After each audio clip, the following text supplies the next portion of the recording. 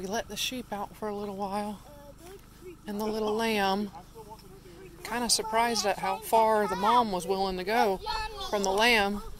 So we herded them back this way so she could... He wants to nurse so bad, but she won't stop. Mommy.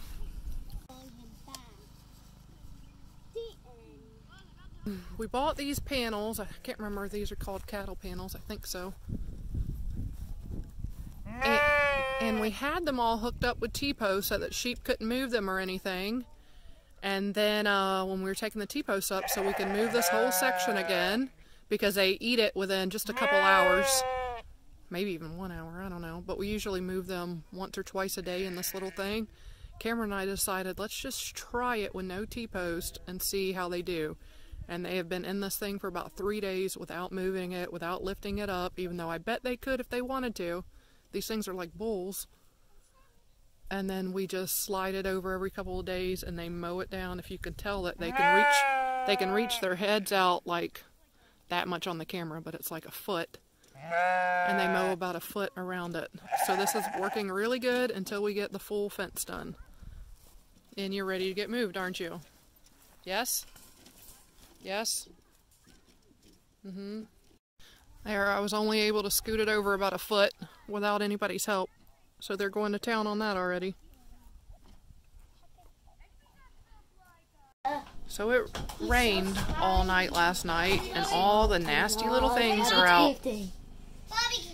Look at that massive, disgusting, nasty worm. I just don't even believe it. I'm gonna eat it. So the kids got this little cheap bug catcher kit thing, and I'm not touching it, but let me see it. Okay, don't stay very still.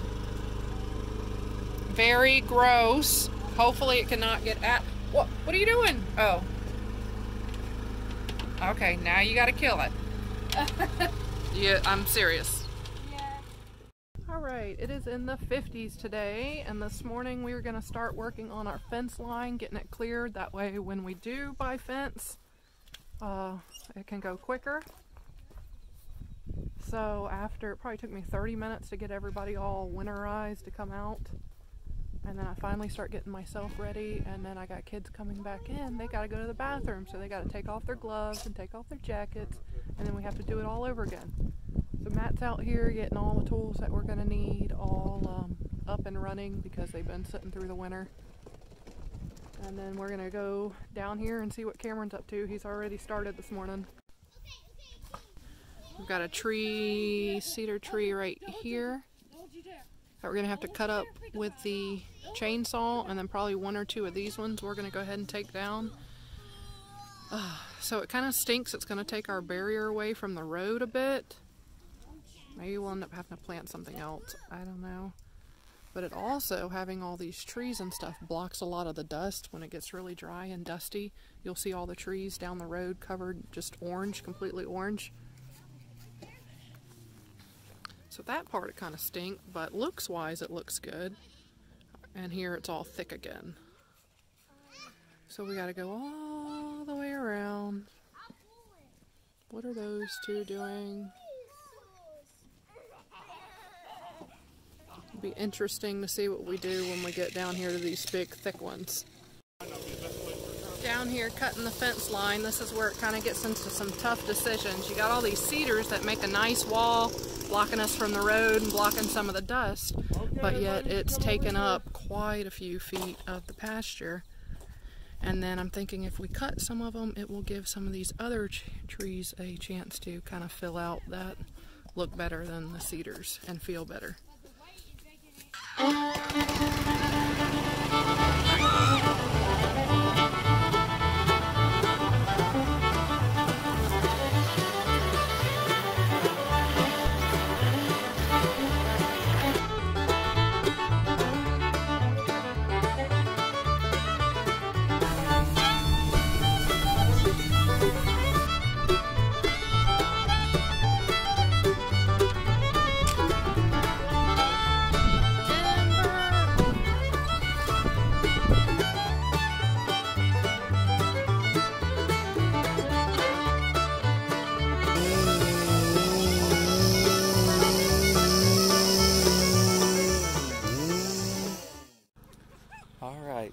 So this morning I came in to check on the dogs, and Pearl who was pregnant, wasn't really wanting to leave the house. And I came out here just now to give her some honey and eggs. Hey Pearl. It's okay, Pearl. You got little puppies now? Good girl. Don't squish them. Come on, little one. Hey, Pearl. Good job, Mommy.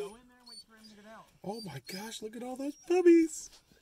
Good thing I came in here and checked. Good job, Pearl. Alright, there's one over there away from the other one, so I'm going to have Cameron go get it. I'm really hoping we don't lose any. Mommy, let me count puppies. There's 1, 2, 3, 4, 5. 6. Yeah, number 6 needs to be with 5.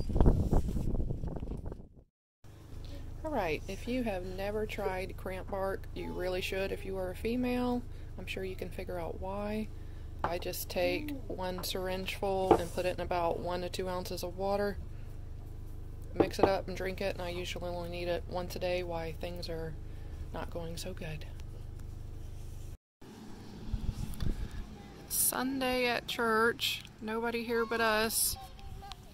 So sad, but all for our health.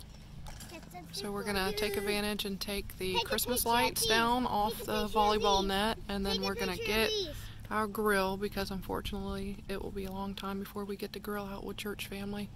So we might as well take it home. Guess what we have in our chimney?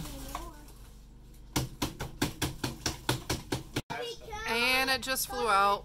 Cameron just saved its life because I would have left it in there instead of making that giant mess. Let me see. It's cute. You guys need to finish breakfast. Look at this wisteria blooming. One day I will have my own. Wow, it's gorgeous. Trying to get dinner ready, and the kids outside playing.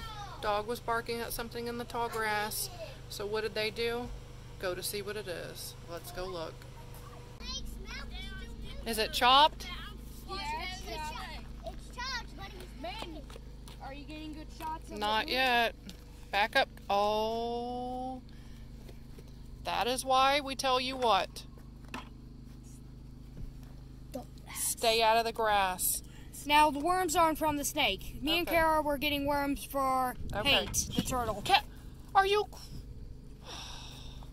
A minute ago, the snake was opening his mouth.